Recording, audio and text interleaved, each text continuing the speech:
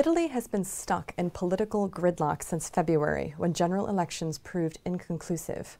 However, yesterday appeared to deliver a breakthrough when President Giorgio Napolitano appointed Enrico Letta to try to form a government. With me to discuss Letta's prospects, and indeed those of the euro area's third largest economy, is Dr. David Hine of Christchurch, Oxford University.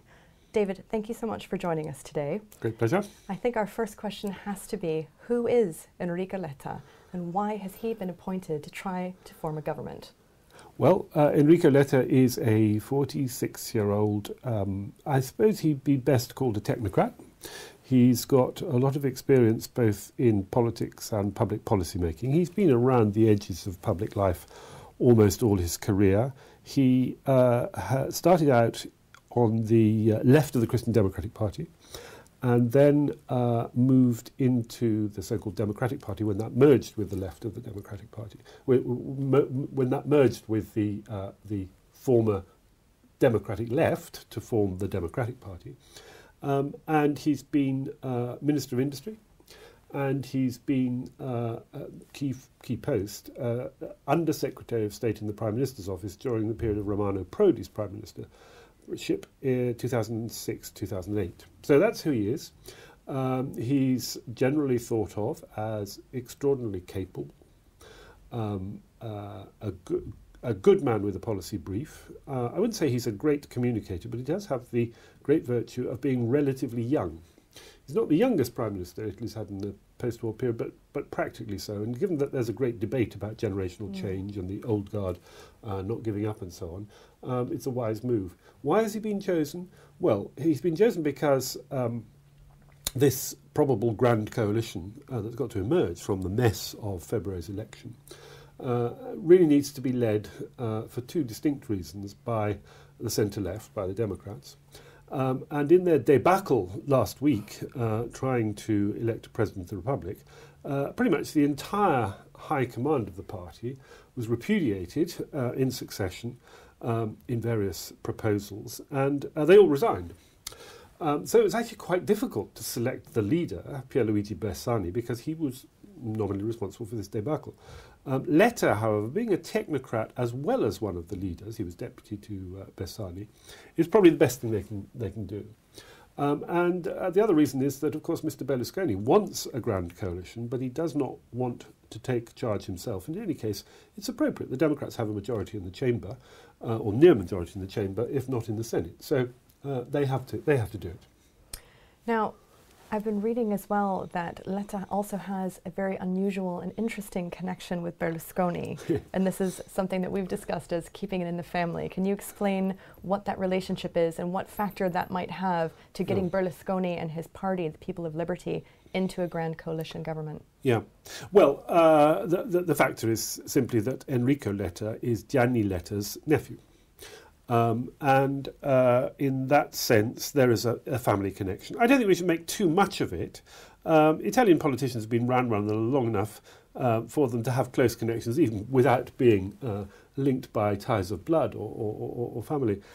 So I don't think that's the key thing. The key thing that's tying the two sides together is, of course, that neither has a majority, and the parliament is split into three. One side, one of those three, the Grillini, the Five-Star Movement, won't play at all. So the other two effectively have to work together. President Napolitano knew that right at the beginning. The other two have been dancing around it. Berlusconi wants to look responsible, wants to look like the man who, even though he lost, didn't win the election, is acting responsibly to give Italy a government. The Democratic left does not want to work with Berlusconi at all, but has to. So Letta's a good man to make that link.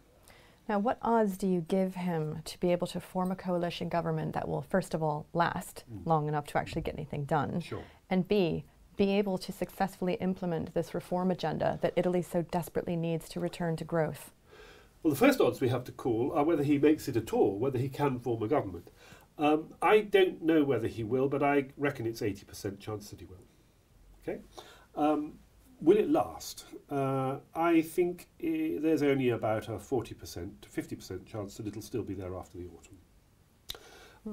And I would have thought there's only a 20% chance of it being there next spring. the odds go down as time goes on because clearly the centre-right would like an election. They'd like to win. And all the evidence is that the debacle that the Democrats have created has put Berlusconi back in the driving seat. He didn't win the election, and given the way the electoral rules operate, he's definitely in a minority in the chamber, but nevertheless, the moment that an election were held, looks like he'd win. Right. So there's a good chance he'll bring them down. Now, to what extent will Berlusconi be able to put tax and judicial items onto the legislative agenda, bearing in mind, of course, that Berlusconi continues to face his own legal woes? We don't know. I don't think we can give an answer to either of those questions, and they are the two key ones. Berlusconi went into the election with 10 promises, one of which was that EMU, the housing tax, should be abolished, and moreover that what was paid, what was, as he put it, forced out of Italian homeowners last year by Mr. Monti should be repaid. That doesn't look terribly practical. And in any case, it would really drive a coach and horses through the budget programme. On the other hand, the situation now is completely different from last year in the wider European context. Clearly, everybody's looking for a way, decently and respectably, to ease up on fiscal austerity. And so there's a window of opportunity there for a compromise, and the compromise may well, I think it's unlikely to be, yes, we'll give it all back, because I don't think they can, but the compromise might be, okay, we will ease up in ways that Berlusconi can claim is his victory. On the judicial front, it's rather different. That's a very, very delicate one. Who becomes Minister of Justice is a key one as far as Berlusconi is concerned, because he wants somebody to come down very hard on what he regards as judicial persecution. But President Napolitano is still there. President Napolitano has warned judges that they are to be politically neutral, but I don't think he's in the game of intervening and bringing pressure on existing cases. So I think that that's going to be a continuing theme. And I would say that that's one of the, so to speak, excuses that Berlusconi may well wheel out when he wants to pull the plug. And I think he'll want to pull the plug by the autumn. I think that it suits him to appear to be the saviour in a situation where no other party is acting responsibly, and he's got away with it so far. I mean, he's played a blinder. And I think that he'll continue to do so as long as he sees that to be to his advantage. But at a certain point, he'll want to dissociate himself from all the other policies. After all, just being in government, whatever you do, and even if the situation is getting a bit better, is bound to damage you. And that's why he doesn't really want to be there. He just wants to be seen to be responsible enough to give other people the chance to do something. And then at a certain point, he comes in and says, that's it. We can't agree anymore, an election is held. And he may well do extremely well. People are kind of forgetting where he's come from over the last 2 or 3 years, very quickly. It's amazing how quickly. Extraordinarily quickly. He's a very, very skilled politician with a terrific media capacity behind him. Now, Italy's had a technocratic government under former Prime Minister Mario Monti. He resigned in November. We had the run-up to the elections. The elections proved inconclusive. And now you're telling us that there's a very strong chance that even if Letta can form a government, it very well could not outlast the autumn. What is amazing to me about this is the soft ride that Italy has been given in bond markets. How do we explain this? Not very easily is the answer. I mean, bond rates have come down everywhere. So if they're going to, even if the spread were to remain the same, Italian bond rates would come down, and they have. They've come down further, and indeed, bond rates have come down across the vulnerable economies. So we've got something to explain, and I guess it's that. I mean, my own guess would be that nobody thinks that the crash is going to come now. We've got through Greece, we've got through Cyprus. The Italian markets are not so badly placed. The Italians have been very skilled at getting their auctions away and managed it, front-loaded it for 2013 pretty well. So nobody, I think, thinks in the relatively short term, and short-term bond markets have come down a very long way, nobody thinks there's anything serious is going to happen in the short term. And so they're relatively complacent. But of course it could turn on a sixpence, and probably will. And yet the economic fundamentals of Italy are worsening. They're terrible, yeah.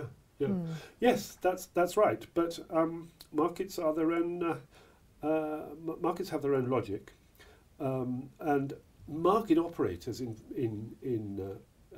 bonds and foreign exchanges don't necessarily operate on fundamentals. In the short term, they can operate for all sorts of other reasons. But it would be foolish of me to say that I can tell you why we're going through this phase. All I can say is that I think it's the long waiting period before the German election. Well, we've got an unsolved mystery and we've got a bumpy ride ahead. It looks like we'll have to fasten our seatbelts. Thank you very much, David Hine, for joining us today. And thank you for watching. We'll see you again next week.